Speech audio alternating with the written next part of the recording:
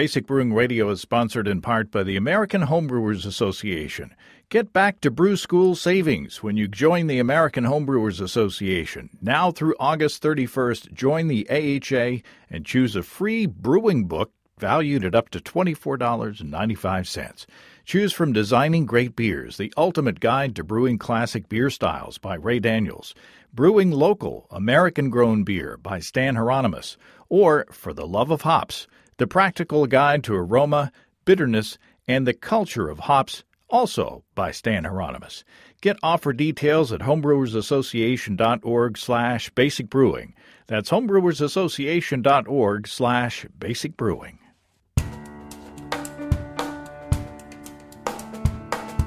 Welcome to Basic Brewing Radio for Thursday, August 25th, 2022. I'm James Spencer. Here at Basic Brewing Radio, we're all about home brewing. This week, Sherwin Santiano, who teaches professional maltsters how to malt at the Canadian Malting Barley Technical Center, is going to teach us how to malt at home. We can take our home brewing to yet another level of customization. If you go to basicbrewing.com, you can find archives of our audio and video shows, and if you go to basicbrewingshop.com, you can find our DVDs and our brewer's logbooks.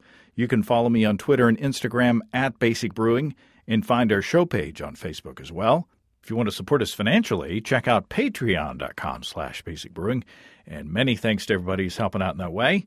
If you go to patreon.com/basicbrewing, you can see a long list of stuff that you can access if you sign up as a supporter. This past week, Steve Wilkes and I got together to shoot four video episodes. We survived, and the beverages that we sampled were mighty good. Strangely weird, the episodes got longer as we progressed through the shooting session. Funny how that happens. We did 2 beers and essentially 3 meads. The last episode that we shot was about my simple mead made with local honey and then flavored with tinctures. So technically, that counts for 2 meads in that last episode. Everything was really good. If I can be self-congratulatory, financial supporters will see early releases starting this week, along with recipes and behind-the-scenes videos of the ones that I made. That was a lot of fun, and we're good for this month and next month, and heck, maybe October. I don't know. Speaking of fun, mark your calendars for Saturday, September 10th. That's when the parking lot of our friends and sponsors, Desiree and Dave of High Gravity in Tulsa, will be transformed into the annual Tulsa Craft Beer Invitational. I went last year. It was a ton of fun, and as you heard on the show, and it's hard to believe it's been a year since that previous one, craft breweries from all over Oklahoma will be serving some of their standards as well as some rare beers and one-offs brewed specifically for the festival. So check out tcbi.beer for details or look for Tulsa Craft Beer Invitational on Facebook. And I'm hoping that to be there myself, wandering around with my microphone again this year. And while you're there in the parking lot, you can check out Pippin's Tap Room and the big and beautiful High Gravity Homebrew Shop, home of the Warthog Electric Brewing Systems. And you can meet Desiree and Dave yourself in person. They can help you take the pain out of propane, just like for me. And if you go to highgravitybrew.com and use the code EBC75BB, you can save $75 off your Warthog Electric Brewing purchase. Remember, September 10th, Saturday, September 10th, for the Tulsa Craft Beer Invitational in the parking lot of family-owned and operated highgravitybrew.com. That's highgravitybrew.com. Okay, we talked about home malting a while back, but it has been a while. It's been a few years. Sherwin Santiano runs workshops at the Canadian Malting Barley Technical Center that train professional maltsters and others interested in the malting process. And he also gives the people that he trains tips on malting at home, because watching the process on the smallest scale can help us learn about what's going on in the bigger process. Sherwin Santiano, welcome to Basic Brewing Radio. Nice to be here, James. You're at the Canadian Malting Barley Technical Center, or the CMBTC. First of all, where are you? What do you do with them, and how did you get into all this? We are located in beautiful Winnipeg, Manitoba, here in Canada.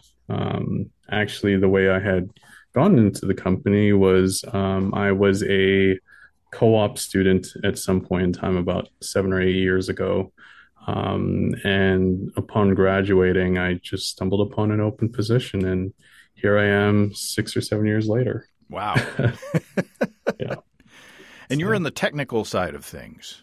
yes. So with my position, I look over obviously malt. I'm the malting technician here, along with my colleague, Mr. Aaron Onio, and we look over our pilot and micro malting systems. And I looked at your website, cmbtc.com, and you provide a lot of training in small groups to train people how to be professional maltsters.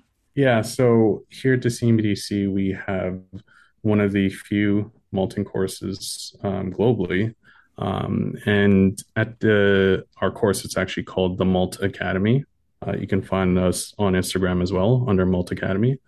And yeah, so essentially we teach and train people who are just interested in malt. It could be somebody who is starting a craft malt house, and sometimes it's honestly just people who work at malt companies and need some training, whether they be new employees or seasoned employees. We get a whole slew of people, and even from breweries, we get a lot of people. We get everyone under the sun, really, if I think about it.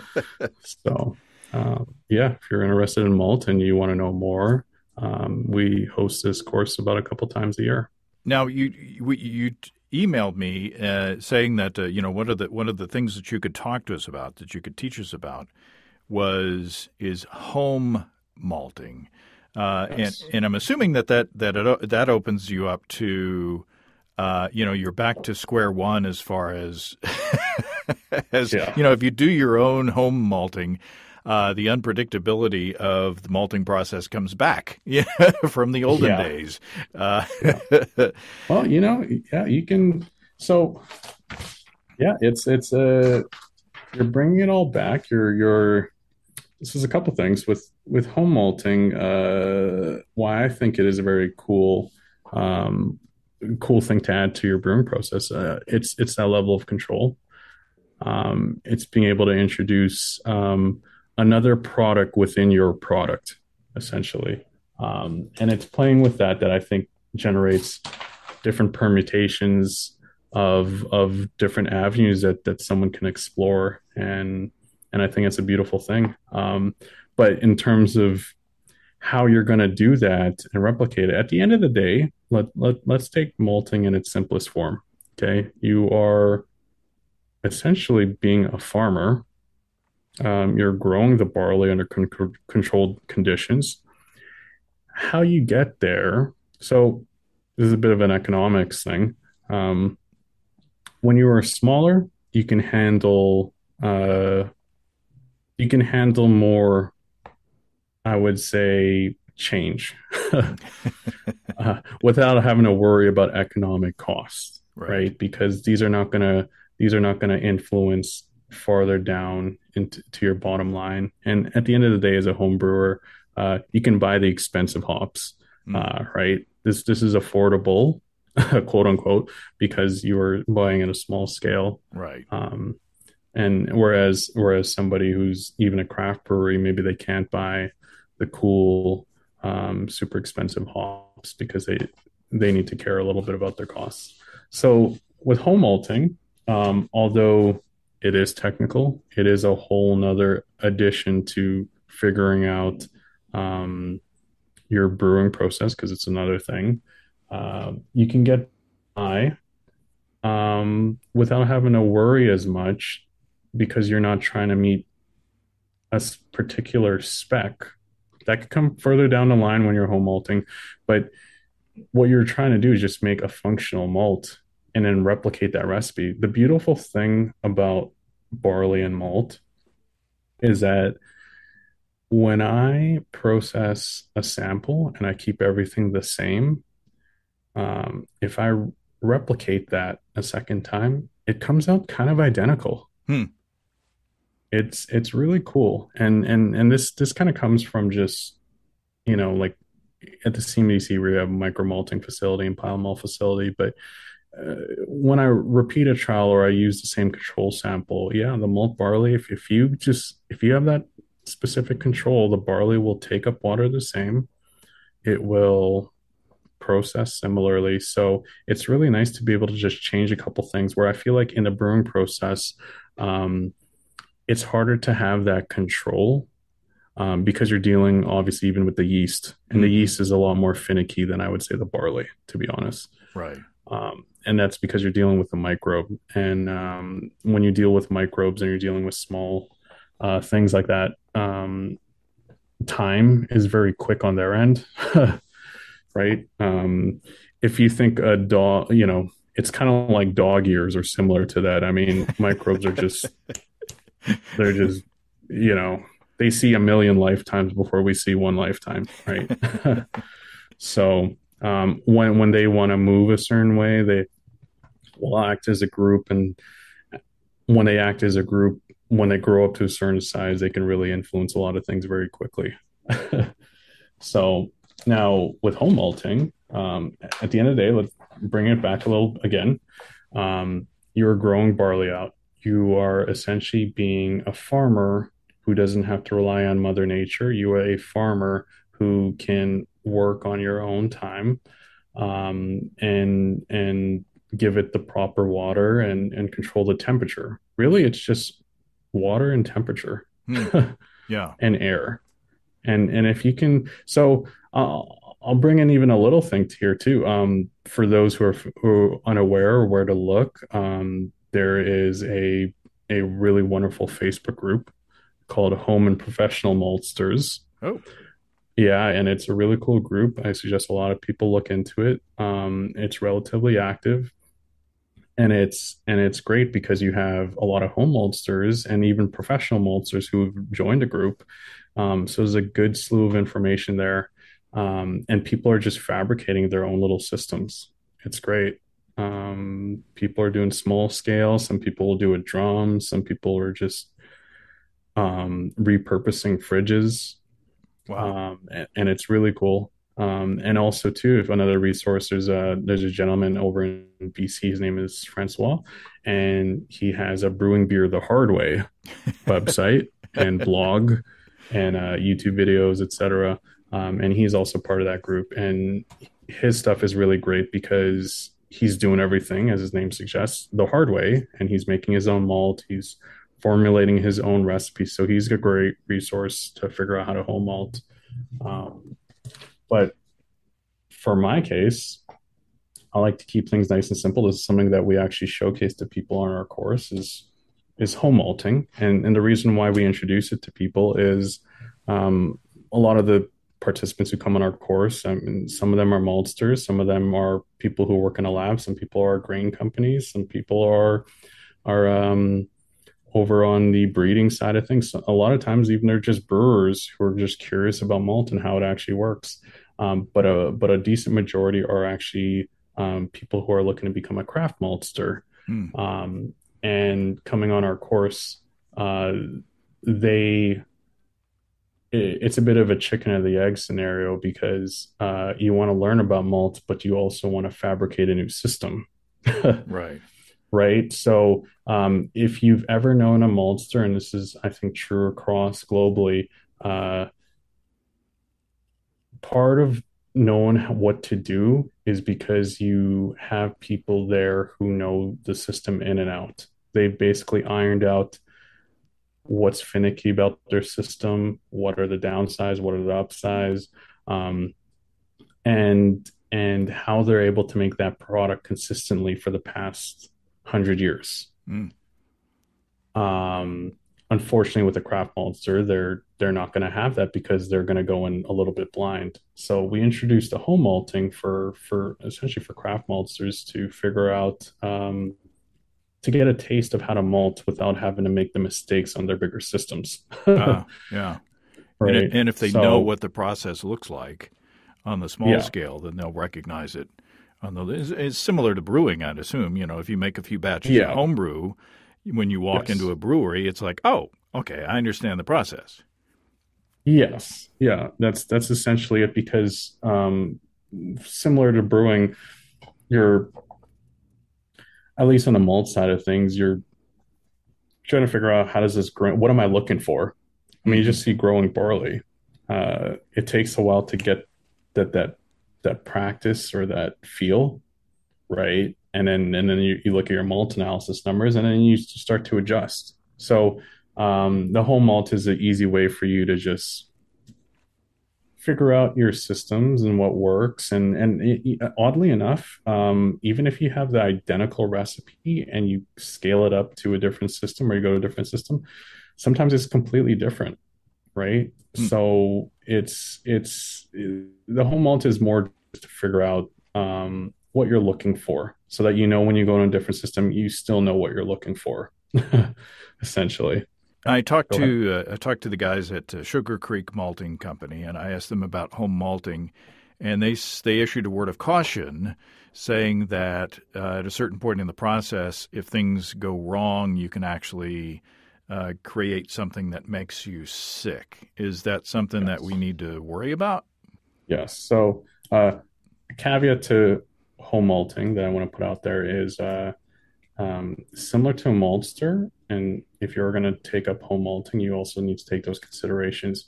Uh, you're going to care about your barley selection. So, if you are going to home malt, you want to ensure that you have selectable malt barley grade.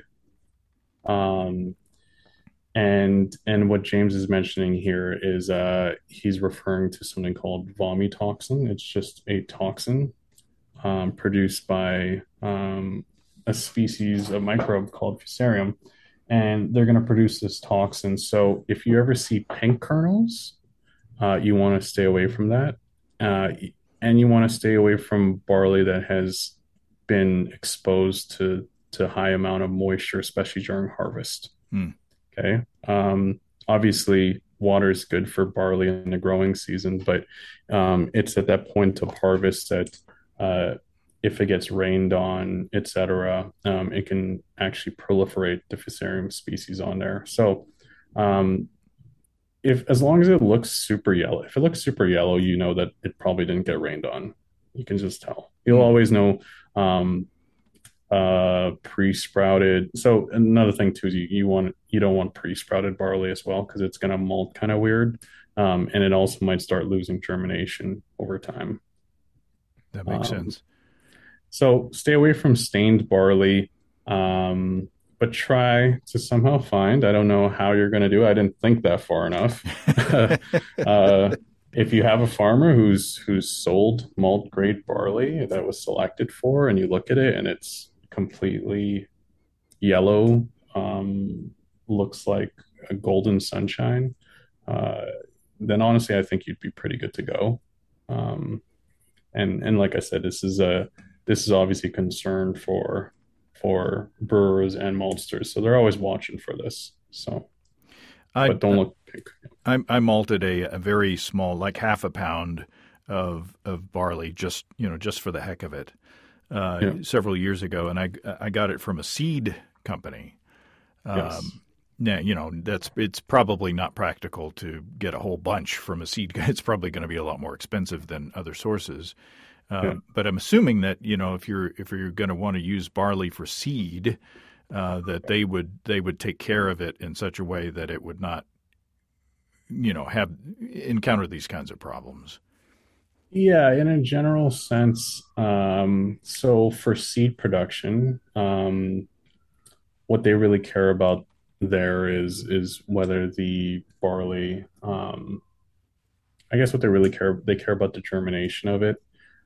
They don't, I guess in a very technical sense, they do not actually care if it has fusarium levels on it. But it tends to be what they care about a lot too is purity because they want the variety to be very specific. Hmm. So when a farmer is growing out that malt barley, it is that's what they always ensure is varietal purity and germination. So it tends to be very good in clean seed. So they go through different levels. If you're unsure, it's like food. If you're unsure, just throw it out. Yeah. Yeah. Yeah. Yeah. If it looks really good, I mean, you'll know what I'm talking about when you see really good barley. It doesn't feel like there's any black on it at all, and you should be pretty good. So look for the staining. If there's no staining and it looks pretty gold, but look at where your sources are coming from. And like I said, I haven't really thought about how you guys are going to source it. Maybe you ask the homebrew shop. Yeah. Can you carry barley? No, but no, I'm just joking. Yeah, maybe. I don't know what you sell it for, but yeah, it'd be an option. This past weekend, I ate some 30-year-old wedding cake.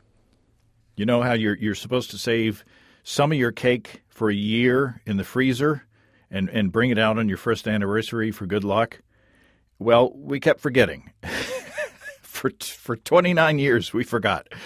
Until this year, a 30th anniversary. I dug it out of the freezer, literally, and thawed it out, and I took a taste. The cake itself was pretty dry, and the icing was crunchy, but it actually tasted pretty good. And it didn't die. But the reason I bring this up is because I made a cream ale to celebrate the occasion with A44 Kviking from our friends and sponsors at Imperial Organic Yeast in celebration of that big day. I fermented at basement temperature, 72 degrees Fahrenheit, or around 22 degrees Celsius, which is a departure. I usually, brew outside in the hot summertime heat or, ferment it outside with Kvike. But the Kviking kicked off more slowly than if I had pitched in the summer heat. But it was bubbling before bedtime, and it was pretty much done fermenting in about 4 days. And Steve and I sampled that beer for the video the video that you'll see later this week if you are a Patreon member. But we sampled that 8 days after brewing. Super clean and delicious. Just a week after brewing. I love Kvike. I love Kviking. Now Imperial has a new hybrid yeast that's a cross between Juice, an English strain, and Loki, a Kvike strain. And that hybrid is I-22 Capri. It's not a blend. It's an actual genetic hybrid. I made a hoppy beer with Capri that was delicious. And Steve made a mead, which fermented very well and was also very tasty. So Capri is very versatile. Not a surprise coming from Imperial Organic Yeast. I like to say my stir plate is dusty because I don't use it anymore to make starters for moderate gravity 5-gallon batches. Ask your local homebrew store about I-22 Capri, A44 Kviking from Imperial Organic Yeast, and check them out at imperialyeast.com. That's imperialyeast.com. So what kind of equipment are we going to need if we're going to malt our own grain at home? Yeah, so these are a set of instructions that I've kind of given out to homebrewers before too. I mean, so for the malting process, there's about 3 steps, just for those who are unaware. First step is called steeping. As the name suggests, you're just giving it water. Okay. But you're not just giving it water. It almost feels like you're drowning the barley. Okay. You're steeping it as the name suggests. And then you're going to be draining the barley after a given amount of time. And then you're going to steep it again. And all you're trying to do is bring the moisture percentage. At the end of the steeping, when you achieve the moisture percentage you want, the next step is called germination. And with germination, you are effectively controlling the growth of it using temperature, air, and water to make sure that it doesn't lose that moisture that you just gave it. You just want to keep it around there, and you effectively want to grow it to a specific stage of that life cycle. What I would suggest to home brewers, because obviously you guys don't have the experience, nor are you going to have the technical capabilities to actually analyze your malt, I give a general guideline that what you're going to be looking for is something called the acrospire on the barley kernel. and this thing will essentially become the basically the stem or the shoot, and it will form the plant. Hmm. So on the backside of the barley kernel, if you ever open it up, you want that shoot to technically be 3/4 to the full length of the barley kernel. Um, but to make it easier for you guys, as long as it's protruding out just slightly outside of the kernel, that you don't have to cut it open or anything, that's fine. That means that you probably modified it well. Is it too much? Potentially. Maybe the barley plants start eating some of those sugars. But that's okay. At a homebrew stage, that's fine. Now, You know? is that stage called chitting? No. Chitting. Oh, yeah. So got to clarify that. Yeah. There's a lot of jokes I hear all the time. Yeah, I've seen a T-shirt or two.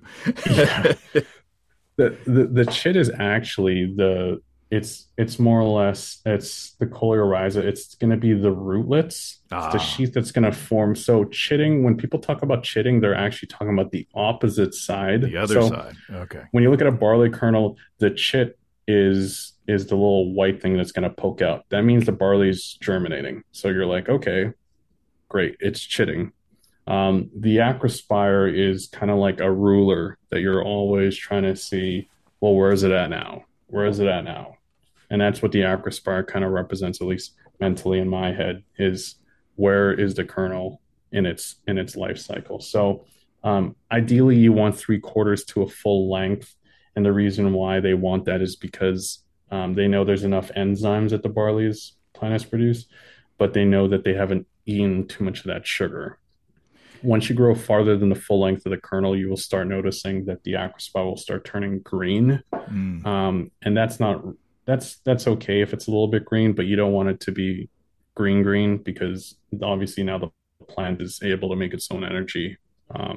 And when it makes its own energy, it probably means it's starting to eat a lot of its starch reserves that you want. so but yeah, that's essentially germination.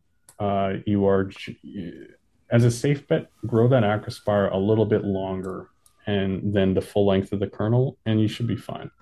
Um, And the roots will come right out. I mean, it'll look like little octopuses or something. All the yeah, the roots will come out of the seed, and it kind of might throw you off if you've never seen the process before because you've never seen roots in in the grain bin at the homebrew store. Because they knock all those off.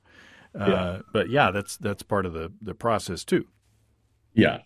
I guess people generally don't just throw in a bunch of seeds with water and let them grow, right? So it's Except in um, fifth grade science class, then yeah. Well, you're normally used to if you're trying to grow a seed, you throw it into the soil, and then the roots start to grow into the soil, right, right? So right. it's weird to just see that you threw. It would be like going to the home hardware store and grabbing a bunch of tomato seeds or something, and just growing them all in one vat. So, and that's what we're doing. It's just so, it's yeah. So that's the germination step. Um, you're gonna want to grow it to that specific stage, and then you tell the barley plant, okay, I want to be finished, and you're gonna do something called the kilning step. And the kilning step, kind of what the name suggests, there's some form of heat. It's doing something, but really what you're trying to do is just dehydrate the barley. Okay, you want to remove the moisture. You're going to do that with air. You're just essentially blowing a fan through the barley. Um, but you're also going to want to have increased temperatures. So these increased temperatures just allow for the water to evaporate quicker, essentially. So that's the kiln step. Dehydrate the barley so that you make sure that the enzymes do not get degraded, and turn it into a functional product that the brewer can then use. And I think I Okay. actually used my batch was so small that I actually used a food dehydrator to Yes. do that. Yeah. Use a food dehydrator. Yeah. It works perfectly fine. That's actually what we use when we do our home malt setup. But yeah, so going back, sorry, I always go all over the place. That's the malt process. To do this malt process, obviously a malt company has pneumatic systems and they got a whole bunch of other different things and they're doing it at large scale. We're going to scale it back as a home brew and as a home malt. So I'm going to start calling you guys home maltsters now. We're going to scale it back. And when we scale it back, we don't need a whole lot of equipment. What you really need for the steep step really is a pail, a Mm. container that you can throw water and a bunch of barley kernels. Okay. I even have, um, if you work a 9 to 5, because as I mentioned previously, during the steep cycle, so the steep step, you are going to fill it with water and then you're going to drain it. You're going to fill it with water, you're going to drain it. Well, you're going to ask, Sherwin, how am I going to do that? I got work. I don't want to be looking at this thing all the time. Well, here is a step by step steep recipe that would work if you work a 9 to 5. And if you don't work a 9 to 5, well, Pretend. just extrapolate to a different time. I don't know. I don't know what time you guys sleep. So for example, my recipe is very simple. It's just a 10-hour wet, 12-hour dry, 12-hour wet, 12-hour dry, and then 12-hour wet. So it's just 10 for a wet and then just a bunch of 12s. Huh. Now, what time do you want to start that? So fortunately, being in where I'm at, I'm always thinking about time that I start something and what I'm running my system. So this comes easier to me. But for you guys, at 10 o'clock, you can start it for 10 hours during the wet. And that will take you to essentially 8 o'clock, 8 Huh. a.m. right in the morning. So right before you're heading out and you are saying bye to your family, you say, wait, I need to I need to drain my barley. Right. So yeah, so you're going to be draining it. And then from 8 a.m. to 8 p.m., it will be essentially in a dry cycle, just hanging out. If anyone's at home, maybe they can mix it a little bit, but you're just essentially going to be letting that barley sit. If anything, you don't want it to be too compacted, meaning um, the barley might start heating up. So if you could somehow disperse it into a different bin or a bin with more surface area, that would be very useful. And you're just going to dry it essentially. Now, a maltster would want to do they want to remove the CO2 and they want to control the temperature. But for you guys just leave it out in this in out at home. Then you come home from work and 8 p.m. you start another 12-hour cycle. Hmm. And if you continue this process, it's just going to go 8 p.m., 8 a.m., 8 p.m. And at the end of this 3 wet cycle, it will take you to 8 a.m. Two days later, essentially. Yeah. At the end of this steep cycle, because effectively what you're just trying to do is get the barley to the right moisture. And obviously, it's going to be impacted or at least influenced by the initial barley moisture. But let's say it's around 10-12%. It should get it close to there using this recipe. You should be hovering. And there's ways of determining moisture content at home. It might be a little bit tricky. I don't want to explain it over here because it involves math. um, Well, it's but essentially, I think, if I can remember what I did, I weighed the dry seeds yeah. and then weighed them after they'd been, I'd been through the soaking cycle, Oh, okay. and then I guess figured out how much essentially water I don't know. I yeah. watched a YouTube video somewhere. So You can. So the thing. So what James is mentioning here is sorry, I'm saying James like I'm talking to somebody else and I'm just talking to you. well, you can talk to the Um, audience. yeah, yeah. What? Violate Okay. the fourth wall. That's no Okay, problem. okay. Yeah, yeah. So, well, yeah, what you're mentioning. So, yeah, that definitely works. So, when you're taking up when the weight starts increasing, you know that increase in weight is probably because it's picking up moisture. So you can Hmm. just wait afterwards, and that does work. The one caveat to that is that you're going to need to know the initial starting moisture Oh. because if you don't take into account, you'll never know what the actual moisture is. Does that make sense? Because the seed is probably not 100% dry. If it's 100% dry, it No, might not be viable. no. If it was 100% dry, yeah, that's impossible. You couldn't even do that even if you wanted to. We've got our soaked grain, Yep. and we've gone through our 8 hour and then 12-hour cycles. Yes. Yep. And now what? Yeah. So now you say to yourself, I'm in the proper moisture content. I did my math. I know everything. Um, Now I am basically incubate. Well, I don't want to use the word incubate because I feel like that means hot. I am now watching my barley plant grow, but I have my eyes on it to make sure. So now you just want to maintain that moisture. You don't want to lose that moisture, but you're just saying to yourself, I want that barley plant to grow to this stage in its life cycle. So you're going to spend 4 to 5 days. This is going to be dependent on the temperature that you're keeping the barley at. It's going to depend on the moisture, whether you're losing too much or you're not spraying it enough. And it's going to care about your airflow as well too. If you're pushing a lot of air, you might start drying it out. So those three things will influence where that plant gets to. But it doesn't matter if I'm over here. It doesn't matter if I'm in cold Winnipeg or you're out in Vietnam or somewhere hot. Um, you can still technically get to the same place.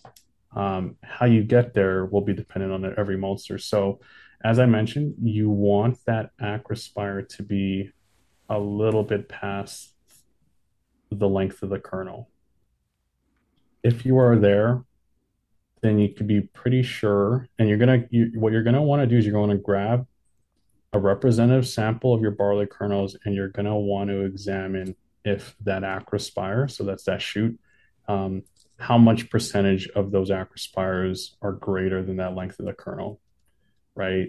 You want to count 100 kernels if you can and see, are there any kernels that are super, if you peel it back, the acrospire is maybe even half of a length, then you know that maybe you're not providing enough airflow, or maybe there's a dead spot in the kernels. So the big word that we use here in the maltster world, because we're dealing with all these kernels, is something called homogeneity. Mm-hmm. And we want everything to just, I want to give it the same treatment to every single kernels. And you guys do that in the same thing in the beer world, but you guys are dealing with a liquid, right? So the liquid is able to act as a singular body. Right, right. When you deal with the barley kernels, you want them to act like a singular body, but they're not, because all you take is one pocket of grain to not get the right airflow, or it's grown too much rootlets. So you want to mix it. It's a lot more finicky in that regard. It's not taken away from brewing. I'm just saying there's a slight kind of difference there. Yeah, is there a benefit to mixing around the kernels as they're sprouting, or do you want to leave them alone?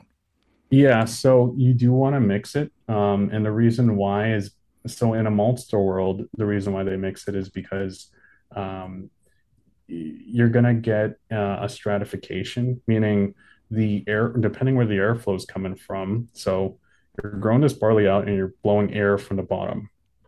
Okay.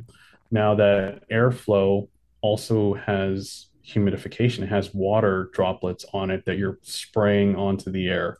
Now, since it's the first point of contact from the bottom tends to get more of that moisture. Mm-hmm. So you do want to mix it. And the way a maltster will mix it is they'll have these screw conveyors that they'll bring. It's almost like a helix, and these screw turners will bring the barley from the bottom to the top and then throw it on top, right? And this will essentially mix the top and the bottom. So you want to mix that, but also why you want to mix it is so that um, barley kernels at the bottoms don't start forming too long of rootlets. And the reason why is because it will start to mat up and form kind of like a little carpet. Ah, And when it mats up, you restrict airflow, and then you start generating heat because the heat has nowhere to go because there's no airflow. And that's just because if you ever deal with if you start growing a malt barley, you'll notice that the rootlets are going to travel and they're going to extend to the moisture in the air because it wants to get that moisture. So if the moisture in the air is coming from the bottom, they're going to start traveling lower and lower. So you do want to mix it, and if even if you see something like a drum system, they don't even grow a lot of rootlets because you're constantly mixing. So the air is coming from it's it's attacking every kernel evenly that the rootlets never have to grow that long. Ah, So, anyways, it's a bit of a side note. But yeah, you're gonna want to mix it, and you're gonna want to spray with some level of water. And if you can, if you are an engineer or you're somebody who has um, a lot of time that you want to start designing your own system, you can implement some level of airflow, right? And some people will repurpose some motors to just blow air or something. I So, I yeah, don't remember. I know there are some systems that you can use like a box fan, yeah, and build shelves with like a screening yeah. in them, and have the air come up from underneath. I don't think I got that elaborate. On my little batch, I think I just I think I mainly just like mixed it around a lot and spritzed every now and then. It wasn't very. Yeah, no, it's perfectly fine. The reason why you need the airflow, at least in a like in a pneumatic malt system, is because I mean you're dealing with such high levels of grain that if you did not dissipate that heat, Right. it would just like the bottom would just be super hot, and then that will and you are also using the air to there's that control, right? You want to keep the temperature the same. Um, and also the moisture. You need a way to implement the moisture. And some malt houses have it where too under screw turners they have a water injection system that will, as it's mixing, it will like spray it on there. But to make sure it doesn't lose too much moisture, you want your air to always have moisture on it. Otherwise, you're just dehydrating. You're essentially going to turn yourself into a kiln Right. without heat, Right. essentially. Right. Right. So, so in our cases, I mean, this is where having a thin layer helps. Yeah, then making sure you keep up the moisture, spraying it every now and then. Don't spray too much. You just want to have it mixed very nicely. And as long as you're doing that, I mean, you should be fine. And if you can keep it cool, and the reason why you want to keep it relatively cool, maybe your basement, uh, somewhere cool is because you want to remove um, microbial growth or you Mm, want to reduce it. mm. So having these lower temperatures really make sure the barley grows, whereas the microbes don't grow as much. So, but if you got good clean barley, yeah. So it's not the biggest case, but the thing to watch out for that I think even I run into when I'm doing a home malt setup is having too much water. And even feel free at the very beginning. One thing I forgot to mention during the steep is to rinse that barley like crazy, Ah, right? A big malt house isn't going to do that because obviously it's a whole lot of water and a whole lot of money. But there are things that they do, but like overflowing it a little bit. But for a home maltster and home brewer, I mean, just rinse it. Just keep until it starts running kind of clear, and that'll really help. Actually, hmm. you remove a lot of that load off of that microbial load off of it, and you remove a lot of the small material will also collect into water. Um, but yeah, so that's kind of germination. You're just growing it, examining it, making sure the rootlets don't get too crazy, and making sure that the that acrospire is coming out, and just tracking it. What you can do is you can actually analyze every day and seeing, okay, how much more did the acrospires grow? So what maltsters will do is they will actually take a representative sample, and every day they will do their counts and see what percentage of the kernels are getting past a certain point. So is it grown to a half length of the kernel to 3/4 of the length? Is in the 3/4 to a full length? So you grab about 100 kernels and you see where your distribution lies. And you will see, it's what's really cool is you will actually see the distribution increasing and moving up the different parts of the barley kernel. Huh. So yeah, that's they call it growth counts, acrospire counts, but it's not chit counts. Chit counts you could run like when you finish steeping and you want to see if your kernel's actually germinated. So that's another thing too is during steep, if you did everything right and you didn't drown the barley, you should have a lot of chits there. The acrospires haven't grown because it's just the end of steep, but you will notice that you're looking for that white, they call it the coleoriza, and it's going to protect the rootlets. And it's going to just turn into eventually the rootlets. Every week, it seems there's more good news coming from our friends and sponsors, Ricky and Kelly from Groenfeld and Havoc Meaderies in Vermont. This week, Ricky says the fall seasonal Wild Hunt is available for pre-sale. Wild Hunt is a spiced blood orange and cranberry mead that's brewed in honor of the ceremonial meads of 18th century Northern Europe. At 6.2%, it's practically sessionable for a mead, a ruby red grapefruit color with an aroma of cinnamon, cloves, and allspice, and the flavor of bright citrus, cranberry, cinnamon, and cloves on the finish. Kind of like a blood orange mimosa. Wild Hunt is a celebration of fall, which is my favorite time of year. Whether you like big meads like the ones in the Ancient Collection, very sessionable honey drinks like the Honey Spritzers, or deliciously drinkable craft meads like Wild Hunt, you can have honey-based deliciousness sent to you in most states across the country from Groenfeld.com. Free shipping for orders over $75 at family-owned and operated Groenfeld.com. That's Groennfell.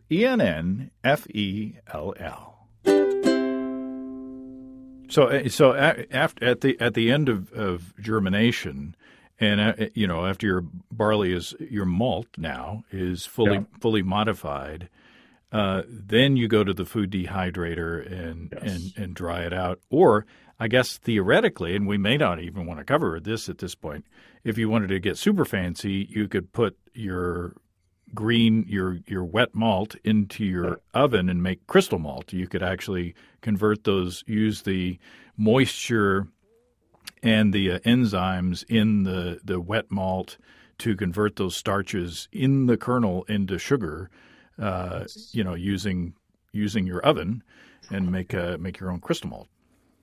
Well, yeah. So what you can do, so it's a combination of things.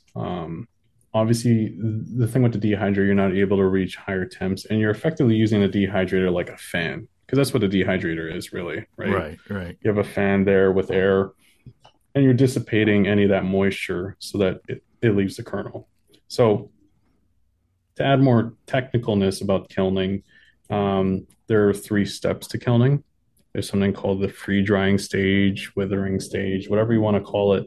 And this is just that the barley kernel will lose moisture as long as you give it air. If you're just blowing air, the moisture will just evaporate just willy-nilly. Okay. That's a free dry stage.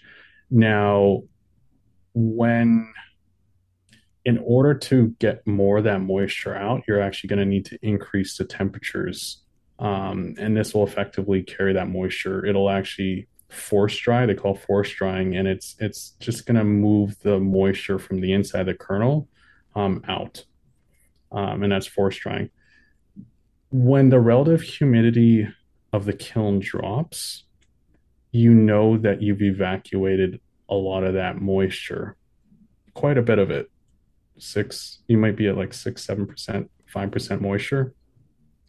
When you know that no more of that moisture is coming out, even if you increase temperatures, you know that you can then start curing the malt. So the next step is called curing, and that's where you say to yourself, I'm not going to kill any enzymes if I'm trying to make a pale malt or a base malt.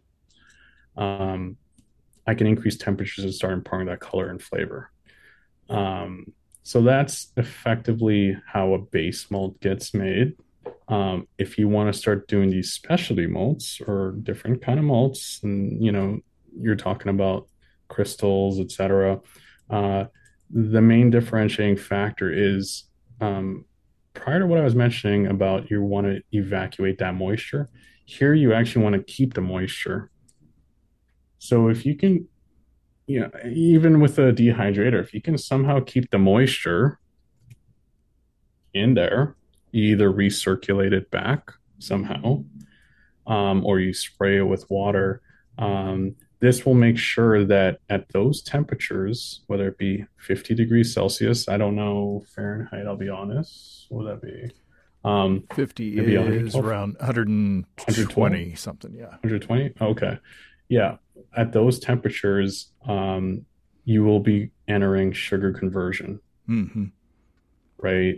And the longer that you keep at that temperature, the more of those Maillard reactions you will get when you increase the temperature. And for those who are unfamiliar with the Maillard reaction, that's just that it's not technically browning, but it is the brown color and sweet flavor that you get when you have a lot of sugars and amino acid or nitrogen compounds. Those form the Maillard reaction, and you add heat and water. You'll get more of those Maillard flavors. Um, but also too, if you produce a lot of those small sugars, because the water, essentially what you're creating is a small mash. If you can keep that moisture in, you are creating a lot of small reducing sugars, is what they call it, and these reducing sugars can then crystallize when you increase the temperature, and then you get that glassiness. Right. So um, when you were saying to throw it right in the oven, the caveat to that would be that you need to keep that moisture in there. How you do it, we've done it with a kiln where we've done some levels. Like me and my colleague, we did something in a kiln, so it was using that blower and that air. But the thing is, we have a recirculation option in our pilot system, so we can recirculate the water back in, so that it never gets removed off of the kiln. I guess So, theoretically, you could yeah. use a pan of water Oh yeah. in the bottom of the oven. That's a bread making trick, I think. But also, don't open the door so much. Uh, Yeah. Well, when your glasses steam up when you open the oven, that's that's well, moisture leaving. yeah. No, totally. You can keep pan of the water. I guess the thing is too is you want to somehow get that water to go onto the grain. I actually took some two rows, some malted bar or Yeah, no, it yeah. was Maris Otter, some And you Maris just spread Otter, water, right? and soaked it in water, Yes. and then put that in the oven, Yeah. and sort of made my own kind of crystal malt, and it worked. It seemed to, at least. Yeah, So yeah. in theory, it's the same kind of along the same lines. Yeah, actually, yeah, you know what? That would be a better option. What I suggest is, and not instead of recirculating it or forming, I think if you had that green malt, what you could do is actually have hot, well, not super hot, but like 60-degree water. Like, did you put it in kind of hot water when you did that with the Maris water? I think so. I can't remember. I'll have to go back and look at the video. Oh, okay. Okay, Six, I'll six, watch it. 60 is 140 Fahrenheit. Oh, okay. 104 Fahrenheit. Yeah. We're usually going in the other direction on the Sorry. on I the should have. temperature. Yeah, I know. I remember. Yeah, I remember at some point in your one thing too, James. I forgot to even mention this. I remember when I first got this job. For me to learn about brewing, actually, I listened to your podcast starting from like whenever you started. Was it 5. 2002? Five? Yeah. Oh yeah. And I remember. Yeah, that's how I actually learned about brewing, was listening, because I'm like, well, I can't listen to the technical talks because I'm just going to be nodding my head in agreement without ever knowing what they're talking about. So I I'll, should I'll listen listen to to a these. homebrew podcast. I'll listen to these idiots from Arkansas. No, well, you know what, James? Honestly, you got a great like radio voice, so it really made it easy for me to just put it on and just kind of I would start learning a bit more. And I remember even I think people were talking about they wish I remember having a reader ask if you could convert it into Celsius. Oh yeah, yeah. I remember that, yeah. And then I remember even yeah, even talking about Hurricane Katrina. So yeah, I really went right from the beginning. I Wow. listened to quite a bit of it. So Well, yeah, excellent. I haven't been a fan from the beginning, but I'm a fan who listened from the beginning. That's where I started. Okay. We get a lot of those. Yeah. Well, So, well, but yeah. I think is there anything? I mean, it sounds like we've taken the process from beginning to end. I kind of feel I tried to make my own tortillas recently, and they came out okay, but it was such and it's not that complicated a process. It's just a lot of work. and to be good at it, I would have to do it a bunch more. So I think I'm just still going to buy tortillas. But one thing, that doing the malting process, that little thing that I did, it really gave me an appreciation of the process and an appreciation of those who do the process. And if nothing else, it's a good educational opportunity, even if you're not going to switch over and malt all your own grain for the rest of your life. It does give you an appreciation of where your food product comes from. Does that make sense? Yes. Yeah, that's, this is going to make me sound like almost like a teacher who just, if I get like 1 out of 1,000 people to do it, then I think I succeeded. Okay. So I do agree with you that at the end of the day, why not just buy it? I mean, it's sometimes people say, I'll buy the frozen pierogies. I mean, it's the same, right? I do agree with that sentiment. I'm not saying I make everything homemade scratch. So I know what you're getting at. But I think kind of, as you mentioned, I think home brewers or brewers in general, we've looked at so many of our ingredients. People get excited over it, and I don't think malt gets its deserved love at times. Mm-hmm. At times, not saying it's always, but at times I think it has a bigger part to play than some people even imagine. And I think whenever I speak to homebrewers, they really are so far removed. They know their yeast. They know a newer yeast. They know what are the yeast trends. They know hop trends. They know different hops. But no one talks about malt in the same way. And it is its own little, we work in our own little vacuum at times, I think, as people. And I think malt is one of those things that why care about it. And then I think there's a reason to care for it, and there's a reason to actually think about why it's cool, because I think it's really cool. Yeah. And this is, if anybody's your target audience, it's this. I mean, we could go out and buy all our own beer too. Yeah, and that's the same thing. Yeah, it's exactly it. It's just saying, well, why homebrew would be the argument. Yeah. Going back on what you're saying with the tortillas, right? Like, well, why homebrew? You could just buy a beer and save yourself 8 hours in a day, right? But we do it for the love of the sport. Sure. So I'm trying to say, hey, why not do a little bit more for the love of the sport? Sure. And home malt. And if somebody can take me up on it, shoot me an email, send me pictures, join the Facebook group. Yeah. Feel free to follow us on Instagram. But yeah, and we talk all about everything. Just shoot us a note if anyone's ever interested. I don't care if you're bothering me. I don't care. You won't bother me is what I'm saying. Well, excellent. And if you can't find how to get in touch with Sherwin, send me an email and I'll forward it on. Awesome. Well, this has been a lot of fun. Oh yes. We have visited this topic a time or two in the past 17 years, but it's good to get back into it and to hear a different perspective on it. And I hope that we can keep in touch and hopefully maybe if people have enough questions, maybe it's worth another look. Yeah, do a little malt talk. Malt talk segment. Yeah. Awesome. Well, thanks, Sherwin. Oh, thanks, James. Yeah, it's been an honor. Thanks again to Sherwin. Great conversation and tips. And if you haven't tried home malting, it's fun, especially if you're a science nerd like me. Always great to know where your food comes from and how it's made. If you have brewing questions, show suggestions, or just want to say howdy, write to james@basicbrewing.com or just fill out the contact form on basicbrewing.com. And please don't forget to tell us where you're from. Check out our mobile-friendly shop at basicbrewingshop.com. Thanks to everybody supporting us through our Patreon page. Special goodies coming your way. Check that out at patreon.com/basicbrewing.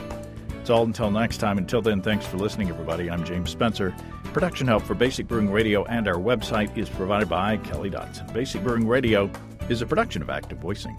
We'll talk to you next time, everybody. In the meantime, stay well and stay tuned. So long.